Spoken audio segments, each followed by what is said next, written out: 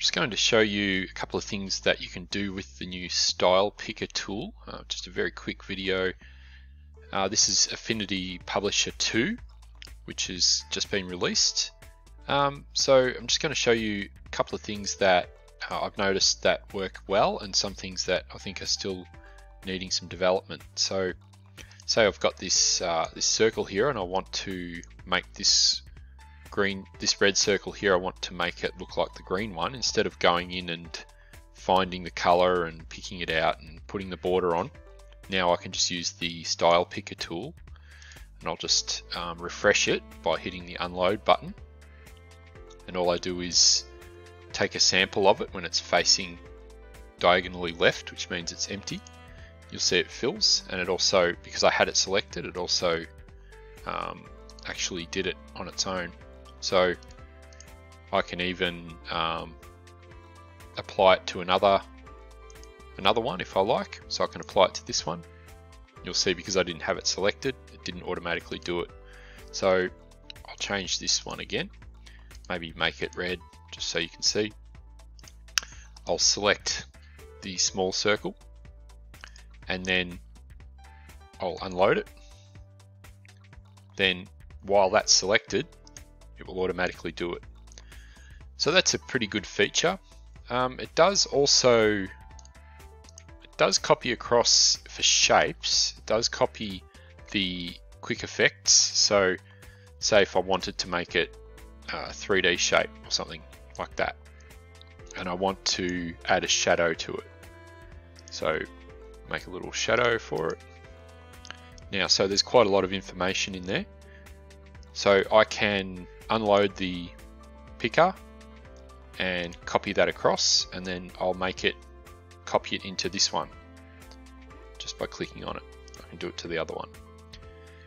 Now you can also work with gradients and things. You can make all kinds of things. So for these, I just wanted to make some little droplets, like a splat kind of, goo kind of shape.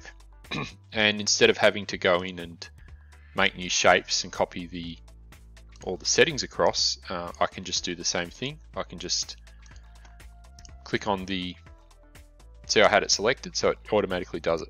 So you can just click on the shape and it will autofill those same settings. If I want to add a border to it, say I want this to have a little cartoon style border like that, then I can go in, do the same thing, take that setting, pop it across to all the others. Obviously that doesn't look right, but the settings, including the shadows, seem to work pretty well. One thing I have noticed is if I put a shadow, so I'll just do this first. So same thing works with text. So I'll take the Style Picker and I'll take those settings and I want to put them in this word here. Now I'll hold down and I'll drag so it selects the whole word, and I'll do it.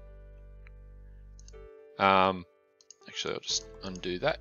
So you can do single letters as well, which is fine. One thing I have noticed though is it doesn't seem to carry, unless I'm doing something wrong, please tell me if I am, it doesn't seem to carry the quick FX settings across via this if it's in text. So say if I have this, the font, the size, everything else seems to work okay, but any quick effects tools don't seem to be applied. So I'll just do this and I'll show you.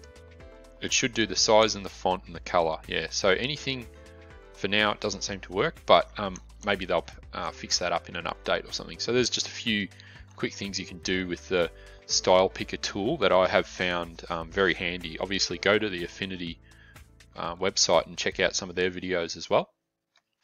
Hope this helps. Thanks.